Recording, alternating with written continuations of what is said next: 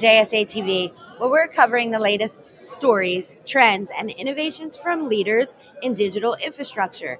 I'm Buffy Harakitis of JSA, and we are live at Datacloud Global Congress on the French Riviera. Beautiful Cannes. No better place like it. Just when you thought PTC was like top shelf, and then all of a sudden this comes in, and this is I mean, we definitely still love our friends over at PTC and can't wait. We're actually counting down to PTC. I love it. The countdown is on. We're 6 months away now? I'm still riding the energy from the last one, and then we come here and it's, wow, double whammy. This is great. Let me give you a formal introduction. Joining me today, we have Mark Gusakov. Right? Said it better than me. He is the Chief Commercial Officer at the International Data Center Authority. Welcome back to JSA TV. Thank you so much. Yeah, it's an honor to always have you each and every show, Mark. So thank you again for joining us. You know, power is one of the key topics here at this conference, at PTC, just about every conference across our industry. And, you know, power sourcing is top of mind for operators globally. We're seeing it here. We have a global audience on this floor today at all the panel sessions.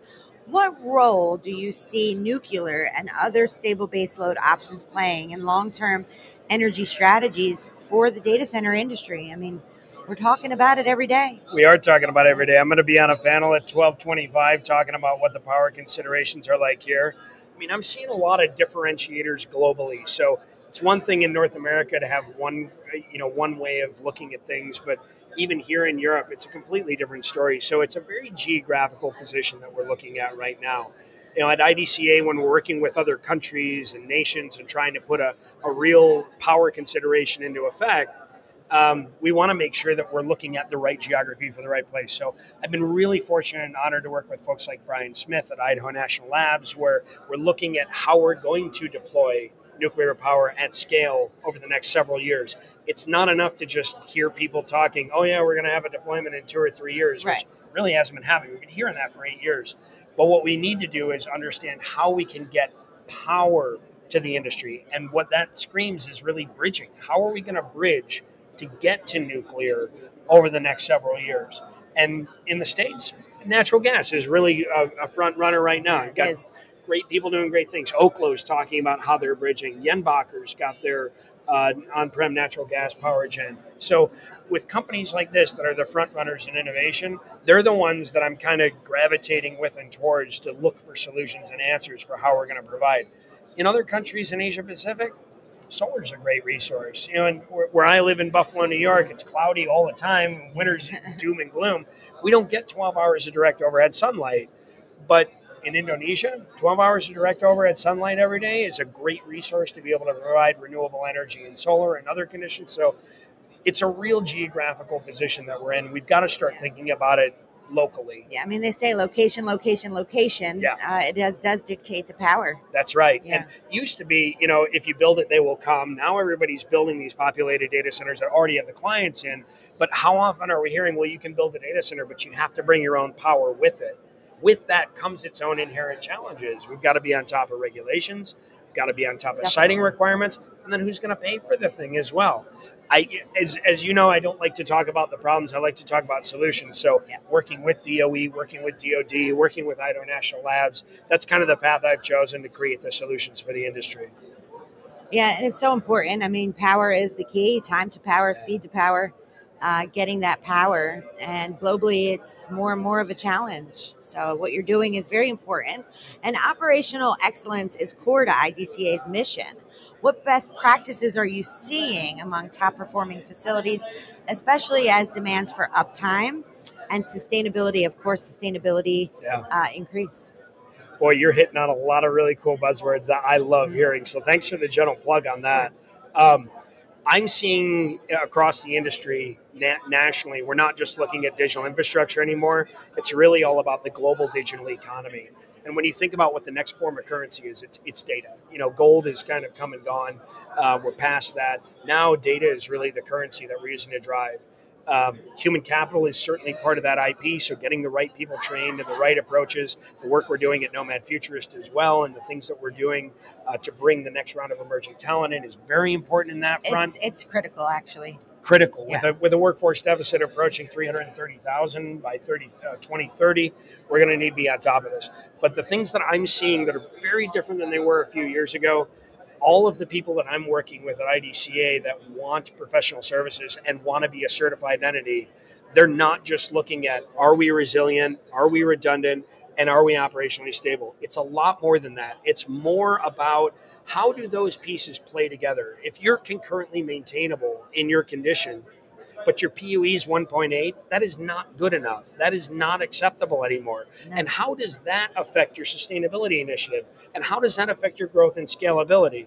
At IDCA, we look at all these elements across 7 different layers of efficacy so that we can analyze and assess how people are operationally excellent and have certain criteria for allowable areas of risk. Because everybody's not going to be completely perfect, but certainly if you're Los Alamos National Laboratories and you're making anthrax versus a Bitcoin miner, you can have differentiating layers of allowable areas of risk.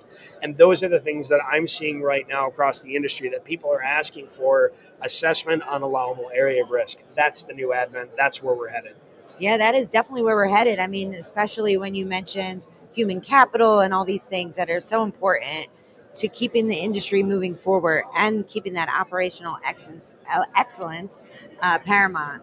So with next-gen infrastructure on the rise, how is IDCA supporting workforce development to ensure the talent pipeline, as we keep talking about, keeps pace with the advantages of, I'm going to say it, the A word, AI, automation, and renewable integrations?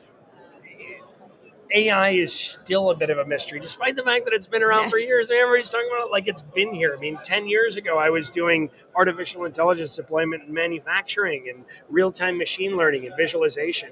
Now we're taking the data, we're aggregating it, and we're learning what to do with it. So I think that's something new that we're understanding and learning how to manipulate the data. Right. But from an operation perspective on the human capital side, IDCA is really teaching everyone to speak the same language and come to a common place.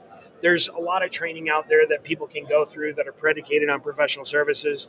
We really look at data center infrastructure specialists as the starting point. So our DCIS program gets people into an entry program where people are all speaking the same language. Okay. My favorite part about this part of the program is it's the starting point that everybody must go through, but we're finding accountants, people in HR, engineers, maintenance, facilities folks, front office folks, sales CEOs. All of these people can start off at the base level so they understand what the language is that everyone else in the industry is speaking. And not to name drop, but I was talking to Gary Connolly this morning. He said a great thing about communication. He's renaming PUE. You know, he's no longer just calling it what PUE is, but it's all of us about speaking the same language and everybody understanding and speaking from the same place. Let's get rid of some of the acronyms. And if you're not going to train people what the acronyms are and take the time to stop and explain it to them, no one's going to understand this. So we're really walking people through 2 different paths. We're walking people through a path of operations and a path of engineering. Now, at some point, those 2 paths converge and they meet, and you get into management. And then eventually you get into supervisory. And then you get into multiple site supervisory and management. And then ultimately you can become a trainer. So we're looking at training the entire globe in the way that we understand and know how to certify people, our best asset right now in the industry, but how we can get people together speaking the same language and all pulling together in the industry. Yeah, I think it's important. You know, people do speak the same language, especially like you mentioned, all the different acronyms right now. So, some acronyms have multiple meanings, and it is so confusing. Yeah. I love it. Gary's analogy was please use English, I think was what he said. Yeah, I love it. Please use English. Please use English was what he renaming says. The PUE. Yeah. And supporting the next generation of infrastructure, human capital is critically important. Indeed. I love everything that you're doing. Is there anything else you want to add today? I mean, our work with Nomad Futurists as a partner, as ambassadors, are helping to solve some of that talent gap here in our industry, because as we continue to grow, we need more people. Absolutely. I'm so honored to be a part of this. Me too. Be the Chief Certification Officer for International Data Center Authority, where we are partnered with the iMasons on the scholarship program that they have and working with them to get people through training, as well as Nomad Futurist, where we are demystifying digital infrastructure for emerging talent, have a job board. Human capital is our IP. We're working with people to put them through the process. Boy, am I blessed to be as busy as I am. One day I'll take a nap. Maybe I'll take a nap when I'm dead. But we'll take a nap on the plane home. And while we're here in Cannes, let's enjoy it. And where can viewers go, Mark, if they'd like to learn more about your organization and or Nomad Futurists? Absolutely. So International Data Center Authorities, www.idc-a.org.